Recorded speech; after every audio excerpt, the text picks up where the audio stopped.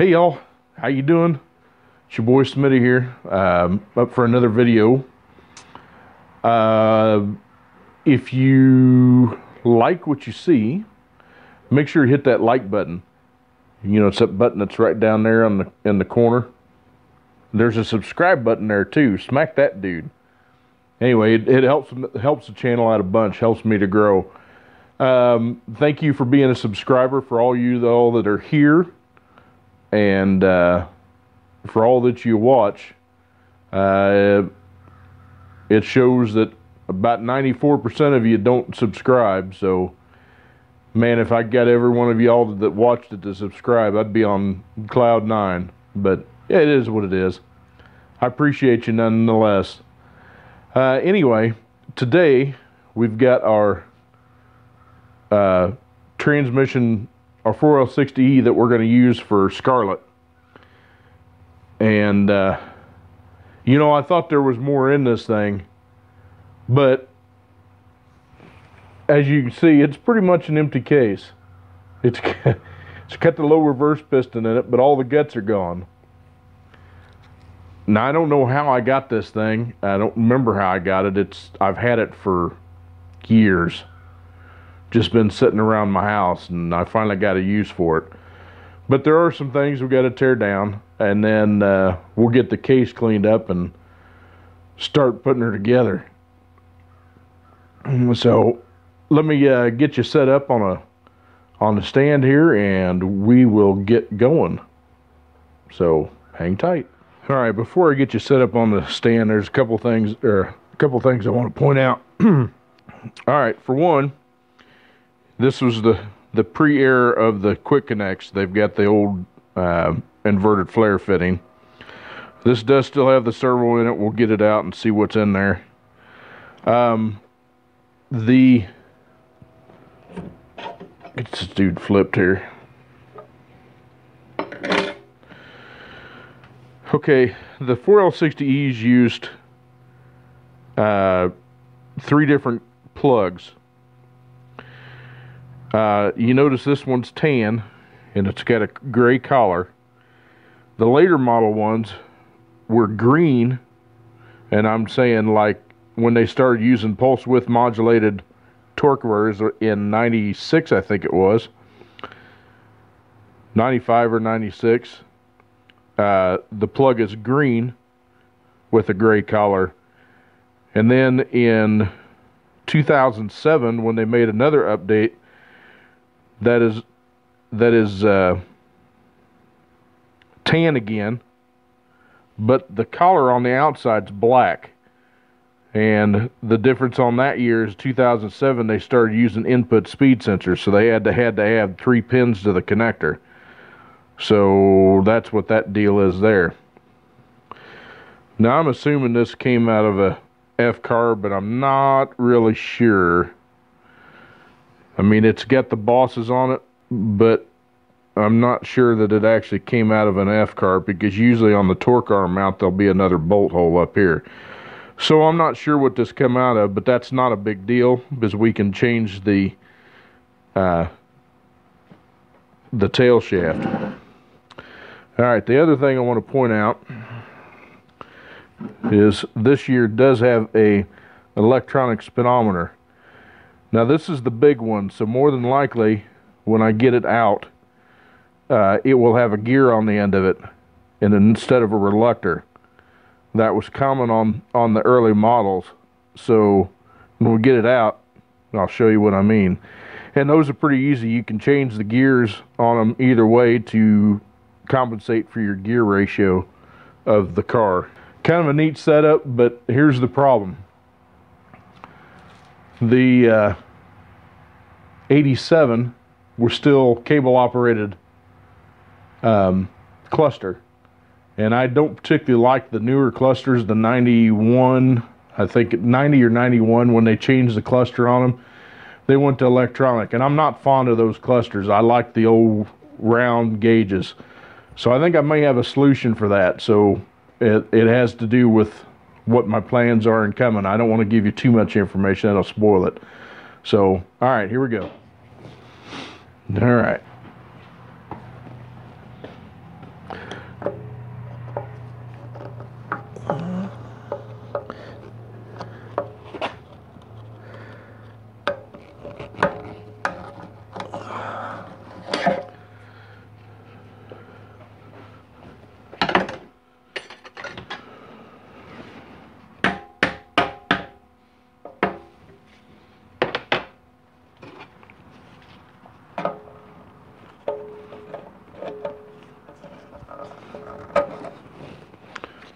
Need a bigger pair of pliers. Don't know if either one of these will do it or not, but we're going to try it. Oh yeah, these will work.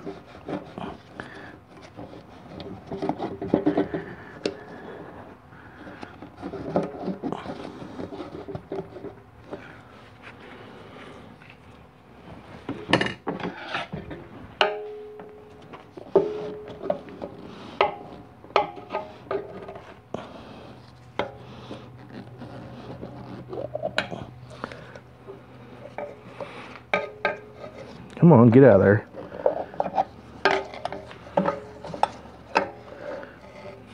Alright. Well, we know it's not out of a Corvette. This has not got a Corvette servo in it. Just a standard 3.4. Or got some grease in the bottom of it. Interesting. Whew. Man, that smells like tarnish.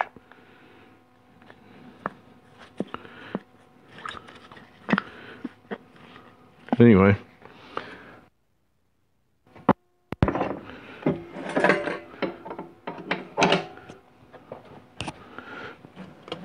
go ahead and pull our, well, I guess the low reverse clutches are in it too.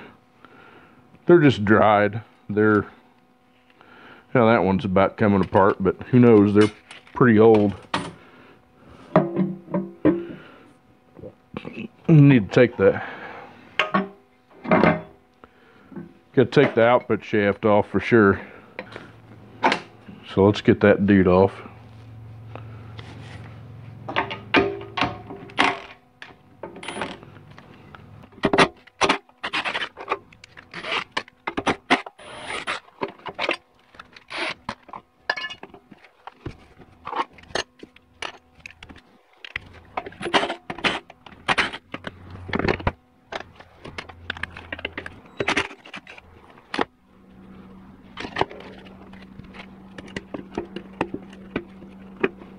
Oh, I'm mistaken. This must be a newer one than that. This has got the actual reluctor on the end of it, and you can tell it's got a bunch of fuzz on it. That means something failed in the transmission. So, I stand corrected.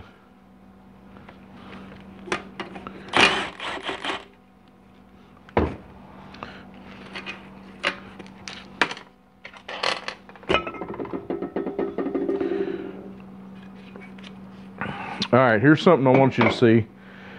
This has got an oil sleeve on it. And that oil sleeve is there for a purpose. Can you even see that? Hell no.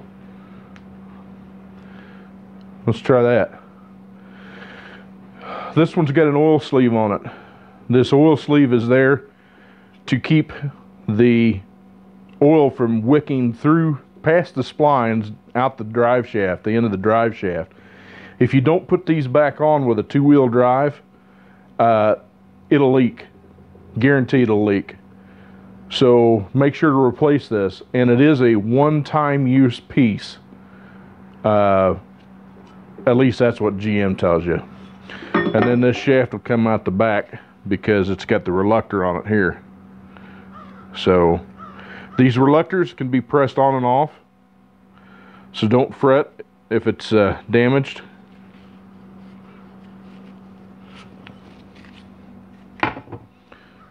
Alright, flip this dude over. Guess I could have gone the other way with that. That's alright.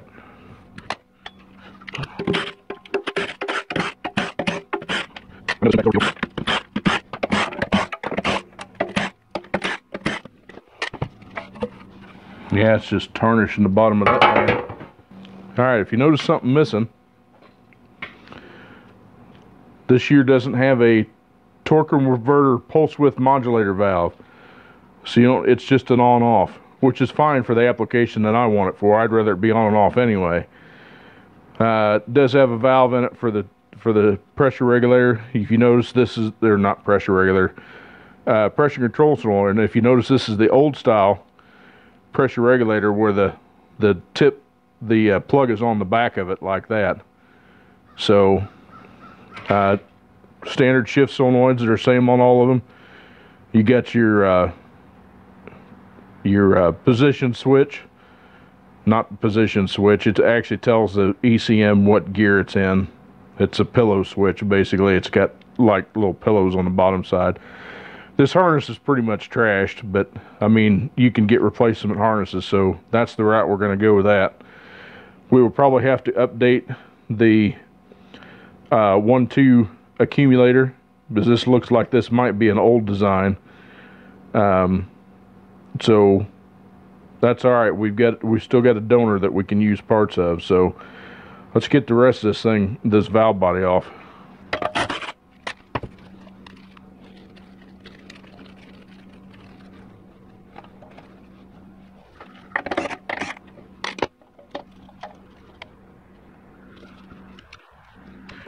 This one actually has metal retainers that actually hold the harness in place, where the late model ones they wrap around the bolt. These actually got retainers that hold it in, so you got to take these 2 bolts out to be able to get the harness up.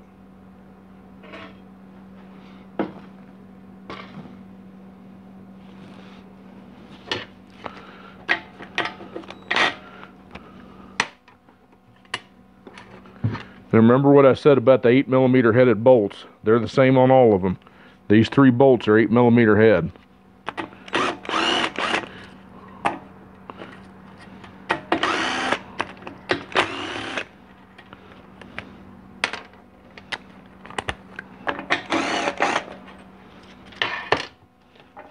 Oh, there's one up there too.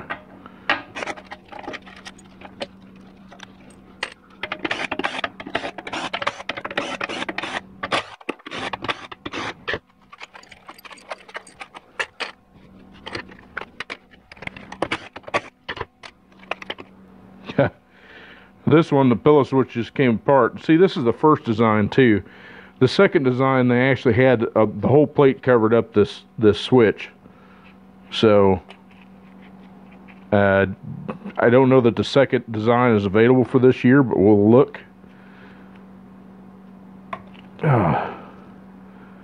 Those dudes stick on there pretty good. Yeah, see, it even pulled this one clean out. So that's junk.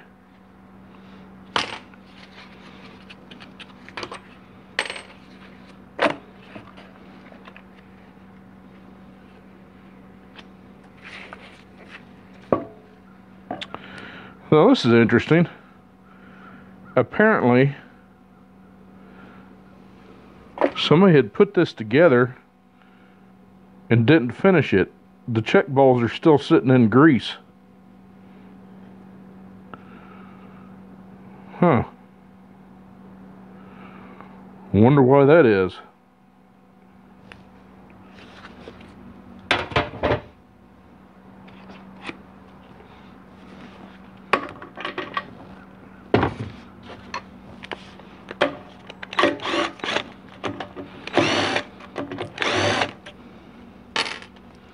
Kind of makes me leery now. This core may not be any good.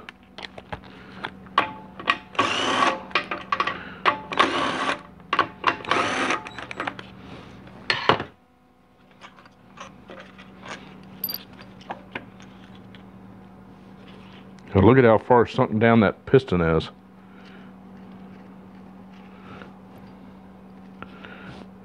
I wonder if they just left a spring out. You can put air on this hole right here and blow that piston out of there. Ooh.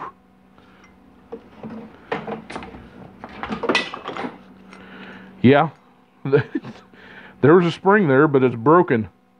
And look at what it did to the piston. And that piston is tore up from the floor up. It had dual springs in it, but as you can see, there's pieces of the spring.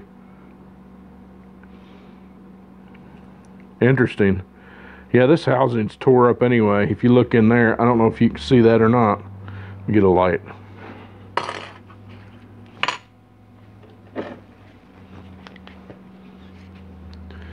if you look inside there, well, that housing's even broke. There's a hole down in there in the bottom. You see it?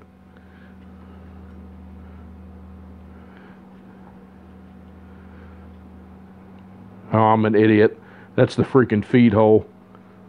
But if you look in there, you can see, try to keep the glare off for you, but the whole bottom of the housing's tore up. That spring's been broke for a while.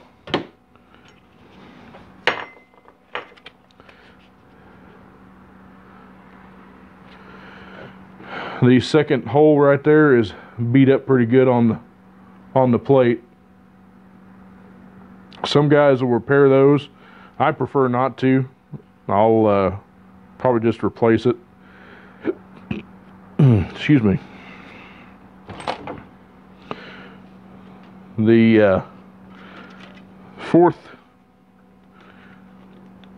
accumulator is still there, and it's stuck down in there.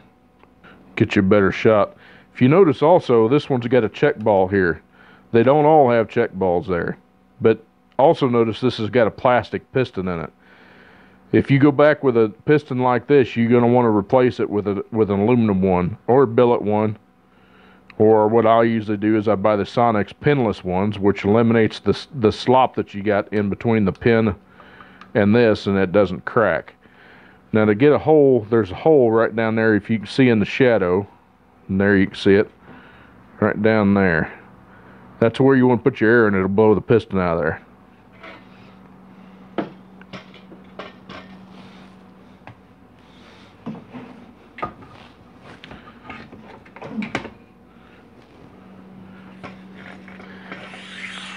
Let's get you up a little higher. There you go. Alright, put your air down in that hole right there. There you go.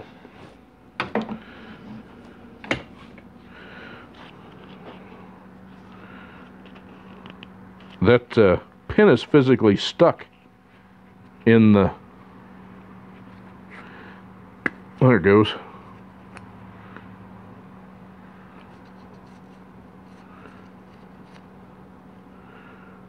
It doesn't look cracked. I don't know why I'm yelling. And the pin wear is pretty minimal, which is surprising.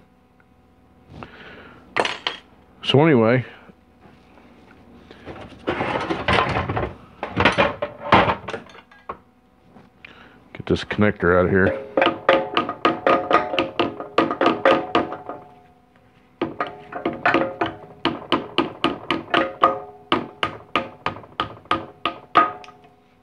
We're going to replace this anyway, so I'm not worried about damaging it.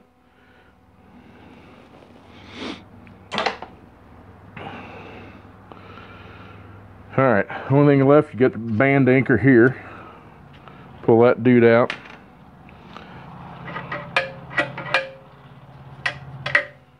Pull your linkage out here.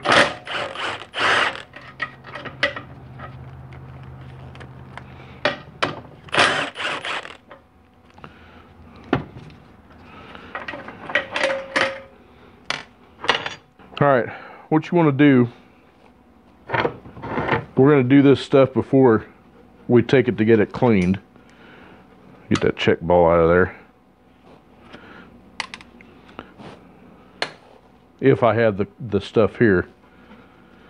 You want to polish the inside of this, not polish it, but you want to rough it up a little bit, because otherwise the thing will bind in the bore. It'll chatter. You want to do that with your 3/4 or your 2/4 band housing. Just scuff it up, because the way the seals are made, they're made to have fluid behind it. So I think that's almost it. Oh, we need to get the low reverse piston out. Alright, so to do that,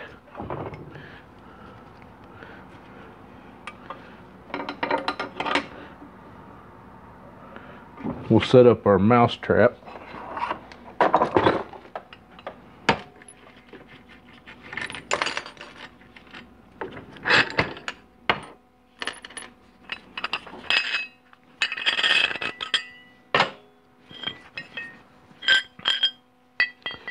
Flip this around.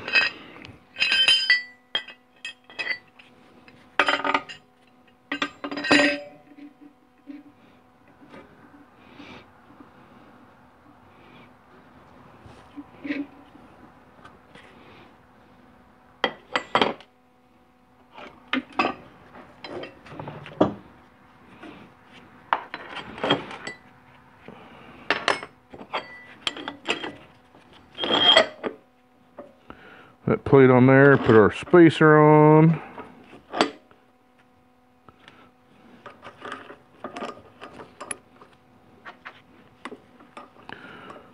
Washer and our wing nut. I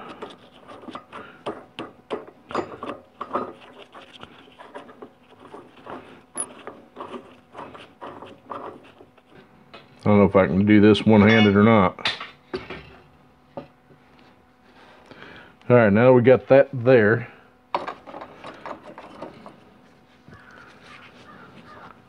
Reach down in the bottom there and there'll be a snap ring right down there at the bottom.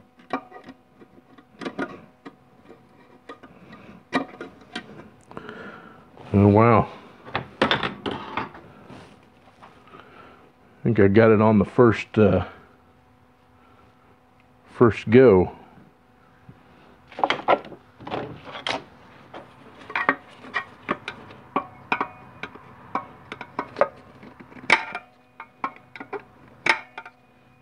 Almost.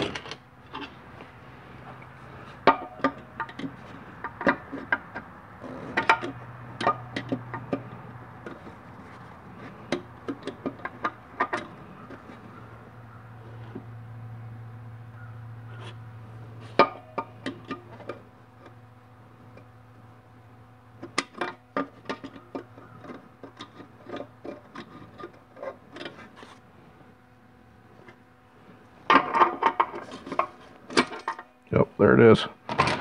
All right, got that out.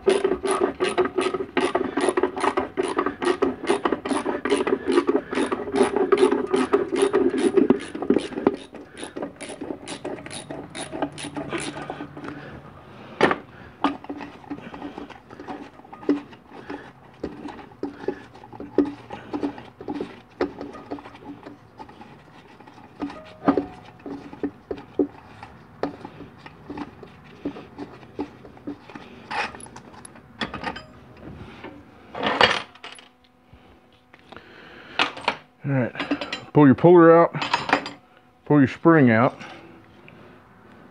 and your snap ring. Okay, you have to make sure your park pawl, if you noticed, comes in down there at the bottom. You see it? You have to make sure to take your linkage out so your park pawl's not there.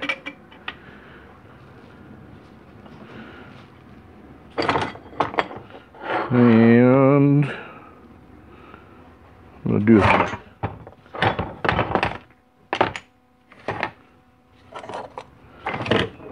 tip to my air gun. There it is. Alright, the way you get this piston out, don't stand over the top of this thing while you're doing it. The way you get your piston out, right down there, this hole right here. Put air to that, it'll blow the piston out. Okay? Just like that. Just reach down there and grab your piston. There you go. Now they had to update for 94. Look at that. It's starting to blow the seal out there. There's an update for it, or you can use a later model piston, which is what I'm going to do. But that's all there is to it.